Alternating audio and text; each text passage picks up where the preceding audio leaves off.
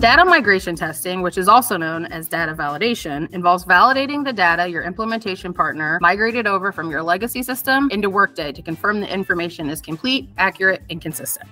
This process involves validating data such as employee personal information, as well as the employee's job, compensation, and benefit data.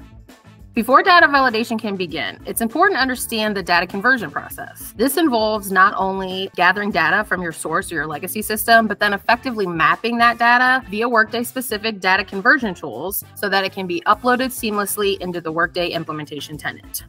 Once the data is uploaded, it's important to review and test the validity of the data to make sure everything came over accurately. You want to make sure it's in the correct formats and assigned to the correct worker and organization records. Think of data migration testing as moving all of your belongings from your old home to your new home. You want to make sure that everything you packed is there and in good condition. So you'll unpack and check each item. Data migration testing is like moving your data from your old system to your new one. In this case, your legacy HR payroll system into Workday. During the validation process, you should track and document any issues that arise and work with the appropriate technical teams to resolve them. Once all the issues have been addressed, a final data migration testing should be conducted to ensure that all the data has been migrated accurately and completely.